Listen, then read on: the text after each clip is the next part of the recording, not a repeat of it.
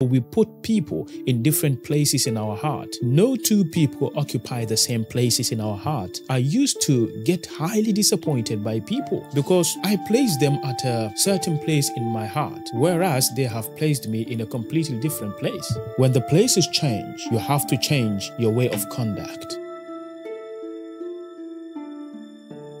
Assalamu alaikum. My name is Ali Hambal. These 5 things have been helping me a lot. They help me because I use them as a tool to find my place in life. Why is it important to know your place in the first place? Listen to this. You know Musa alayhi salam. Like Musa alayhi salam is a great messenger. He was a great messenger. He went out with his family and with the animals. He was just looking after the herd and he saw a fire. He says, well, let me go check it out. Let me see what is going on. Musa went close to the fire and as soon as he was approaching, lo and behold, he heard a voice. Now this was the voice of the Lord himself. And he called on Musa and he said to him, now listen to this. He says, remove your shoes because you are on the sacred ground. 2 things. Musa, remove your shoes because you are on the sacred ground. You have to change the way you conduct yourself. Why? Because you are on the sacred ground. Now, this is what I have realized from this. When the places change, you have to change your way of conduct. Every person you relate to have you at a different place in his heart. We don't hold the same place in people's heart. The place my mother holds in my heart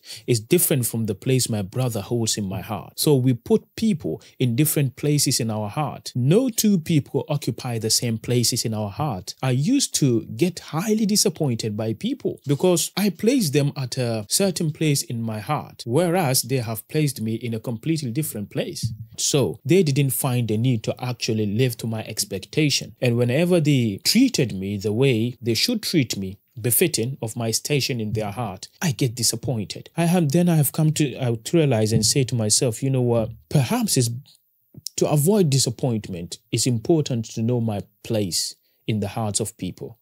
Because if I know my place in the hearts of people, I can hardly get disappointed. Because if I know my place in the hearts of people, then I know what to expect of them so that I will not expect too much of them. Hey, I know my place. I know not to expect this from you. So if I know my place in your heart, then I conduct myself accordingly. So I have come to understand that it is very important for me to know my place in life. Now I have done 5 things. 5 things I have come to realize that if I use them, if I observe them, then I will know exactly my place in life and in relationship. Now, I want to share with you these 5 things. Number 1, my level of conversation. I used to have a certain kind of conversation with a certain group of people. I didn't know that those conversations really speak to my current reality, because we can only have conversation about our current reality. Our realities really inform the kind of conversations that we have. My level of conversation was actually telling me that, oh my God, my reality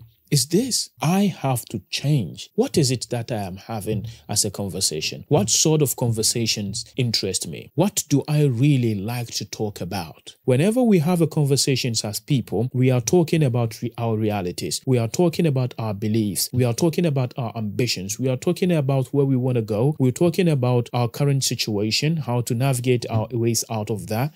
And we really talk about our realities. My conversation really tells me this is my level in life. So I started watching my conversation. The moment I started to observe my level of conversation, that is the time I became conscious of what I talk about. That was the time I started to kind of disinterest myself from certain level of conversations. I started to turn away from certain conversations. The moment you introduce them, I just turn away. I just keep quiet. I just leave the place. I don't engage with you at all, because these level of conversations are not the level I want to stay in. And I want to reach a certain level where I have a high level conversation, a conversation that will help me get to where I want to go. Now, this is the kind of conversation I want to have. Now, this is the beautiful thing about the conversation. You can change it. And if you change the level of conversation, then boom, your level of life will change, because your level of thinking will change. It will force you to think at a different level. So I started watching out my conversations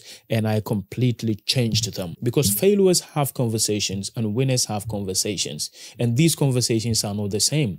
Now, business owners have conversations and employees have conversations, and these conversations are not the same. All right. Now, big people have conversations and children have conversations, and these conversations are not the same. First, change your level of conversation. Number two is my level of problems. What kind of problems I have on a daily basis? Because we all remember when we were kids, our problems were simply different. Let's just have fun and that's it.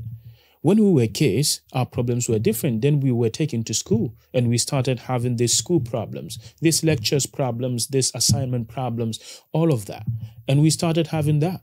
But then we grew and we started to have some kind of relationships, and we started having God problems. We started having these teenage problems. Then we got married, and then we started having these marital problems, responsibilities.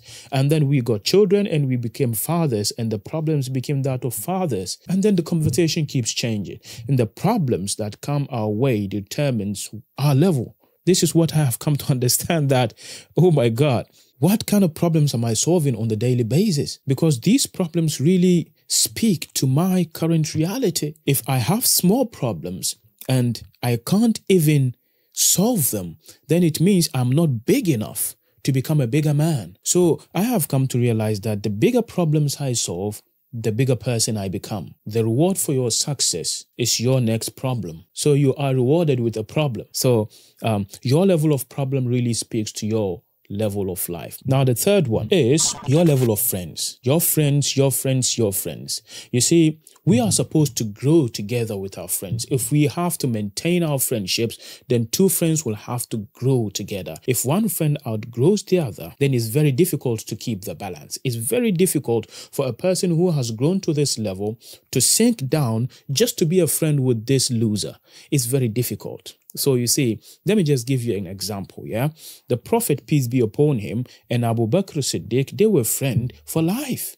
What happened? Because the Prophet became a big man when he became a prophet, and Abu Bakr had to grow with the Prophet because he had to be with him, and they grew together. They grew together in faith, they grew together in journey, in adventure, in everything. That's how come they were able to maintain their friendship. What if Abu Bakr say, you know what, Prophet, you just go and be your prophet. I will be here, your good friend, but I will not be by your side. I'll just do my business. What do you think would happen? The conversation will not be the same. The level will not be the same. They can never remain friends. So friends will have to grow together in order to be able to maintain their friendship. One thing people do, and they try to actually make us feel guilty and bad, is, do you realize when a person grows or outgrows his friend, and that friend would start speaking ill of this friend, saying now he sees himself too big that he can't actually mingle with us, he can't come together with us. Now the problem with that is, or the question I want to ask is, what if you can as well lift yourself and then reach that level so you maintain yourself? Rather, you want him to pull himself down and be friends with you again. That is so difficult. It does not happen in most cases. What I have decided never to do is to feel guilty about these things. If I have outgrown you, I have outgrown you. It's as simple as that. If you want to maintain our friendship, grow up.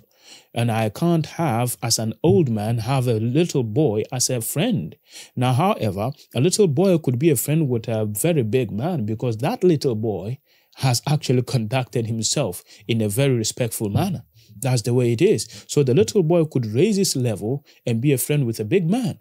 But a big man can never sink down to be a friend of a little boy unless that boy is deserving of it. So it's just as simple as that. Your level of friends will determine your level of life. And I have come to understand that, and I am trying to maintain a good level of friendship. The fourth one is your browser history. This is something so amazing. Did you know that your browser knows you more than your partner knows you? Now, this is so crazy. Your Google Chrome, your YouTube history, your TikTok knows you more than your partner knows you, because you are what you consume. You are what you watch, you are what you read, you are what you listen to.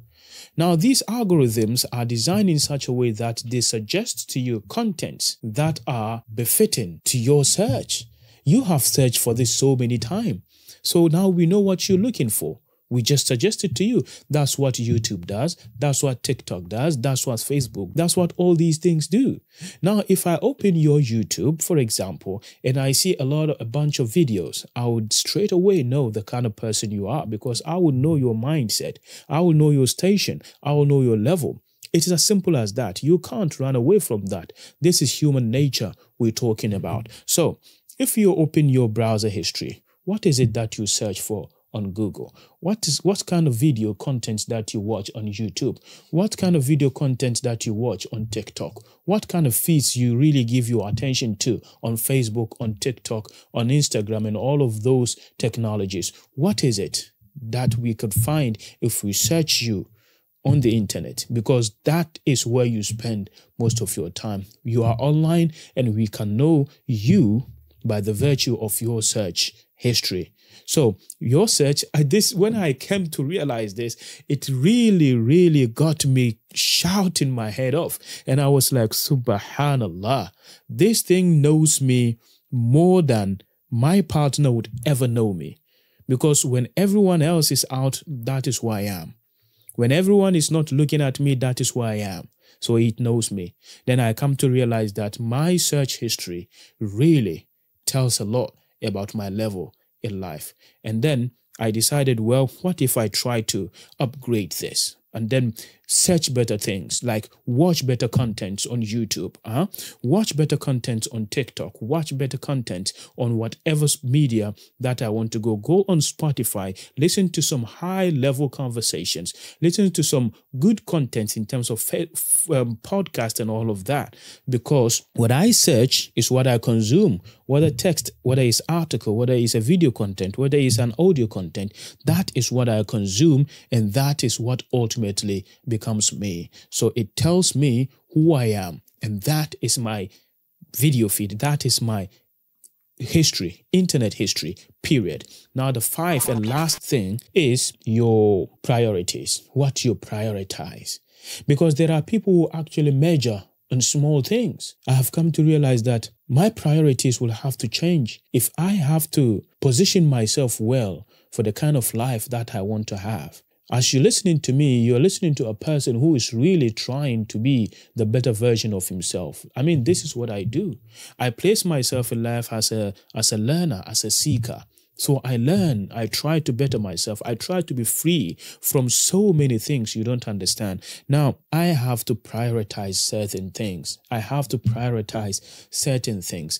And to do that, I will have to sacrifice certain things. Life is just a rebirth of a dead stuff. I have to kill certain things in order to make way for certain things to live in me. I have to kill certain priorities that I held dear. Now I have come to realize they are just distractions. So I have to kill those priorities in order to make way for an ultimate priority in my life. Now, this required a lot of contemplation. It requires a lot of energy from my part, but my level of priorities now have to change.